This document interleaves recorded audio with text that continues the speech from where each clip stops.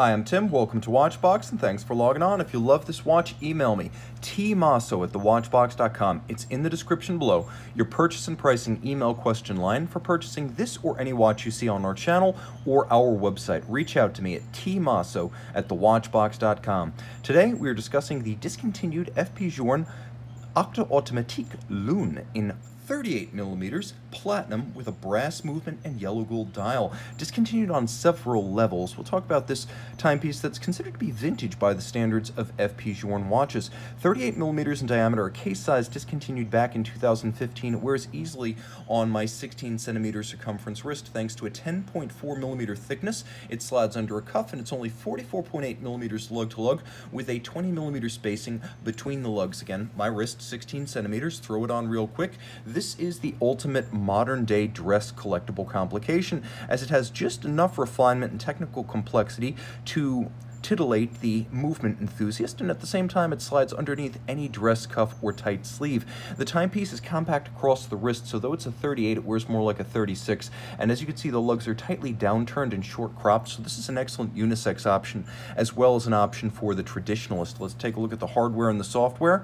As you can see, the strap is large rectangular scale alligator leather in navy blue with a monotone stitch semi-gloss finish and a folded edge. There's more alligator leather, small round scale on the bottom. The purpose of the double gator is to make the strap last longer, as gator lasts longer than the calfskin typically used on the underside of straps. More expensive, but then this watch is worth it. Pull tab spring bars for easy removal of the strap from the case, and you can see that Journe uses lugs that are drilled relatively close to the case and then curved spring bars so you can still pull the strap straight down without encumbrance. It isn't impinged by the flank of the case, and thus it can be pulled around a small wrist. The timepiece features a matching platinum pin buckle, naturally. In the case, all of high polish. As you can see, it's a characteristic Journe case form with integrated lug profiles, tightly downturned lugs that turn almost 90 degrees down from the sweep of the horizontal. They turn dramatically and they curve inward dramatically. The mid case defined by the overlapping lip of the case back in the bezel, and then the bezel all in domed profile. The watch entirely of high polish, and as you can see, in excellent condition. It features the characteristic Journe knurled and double dimple crown.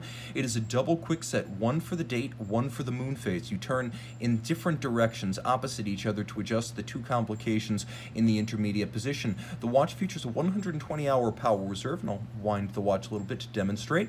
It will run, in fact, for close to 7 days, but FP Journe recommends 120 hours as the chronometric or good timekeeping power reserve, and that is why 120 hours is indicated on the dial. The watch does feature a double-digit date, a lovely media-blasted yellow gold dial, and you have a black-polished steel inner bezel for the dials featuring hours, minutes, and seconds, and then outboard you have the dial side black-polished bolts, originally coined by FP Journe on his prototypes during the 1990s. Initially lambasted, later copied by everyone, and much loved today, Journe was the trendsetter in this stylistic regard. Turn the watch over. I mentioned there are several discontinued aspects of this watch. One is the case size, but let's talk about the case itself for a moment. Jumping in, you can see that there are both French and Swiss hallmarks on this platinum case, and that's because the case was made by Eleanor. There's the Eleanor maker's mark. Actually, that's the Eleanor maker's mark right there. And that was a Parisian metropolitan area case maker that built cases for Journe from his first pocket watch in 1983 right up until about 2008 when he purchased it and moved it to Geneva to become Boîtier de Genève. So these Eleanor cases have both the maker's mark of the old French builder and the hallmarks of both France and Switzerland on them. You can also see it features a stamp 04. That indicates the year the case itself was made. This was a practice that was discontinued around mid-2005. You'll also appreciate the fact that there is a brass movement. Rhodium coated makes it silver, but it is a brass movement. And this was discontinued around mid-2004, so both the case and the movement probably around mid-2004, having been joined together to create the watch. Now, the discontinued first generation caliber 1300 is a unidirectional winder versus the later, or I should say it is a bidirectional winder versus the later unidirectional winder, so it doesn't have a wild freewheel in either direction. This early version, of course, both a bidirectional winder and brass movement. Other discontinued aspects, so you've got the case manufacturer, the the case date stamp, the case size. You have this discontinued brass movement and a first generation 1300. You can see there is actually a 22 karat Grand Doge or barley corn guilloche cut rotor, and then we have a Côte de Genève engine turn perlage, black polished screw heads, and a free sprung balance beating away at 21,600 vibrations per hour. It's adjusted in 5 positions, which is the high horology and chronometer standard. The only refinement the watch lacks is hacking seconds.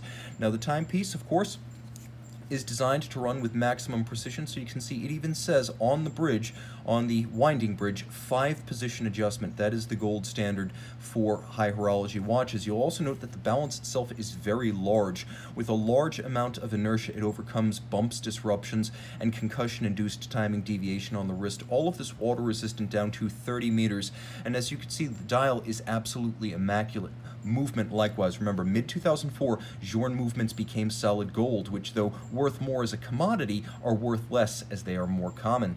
Email tmosso@thewatchbox.com for purchase and pricing details.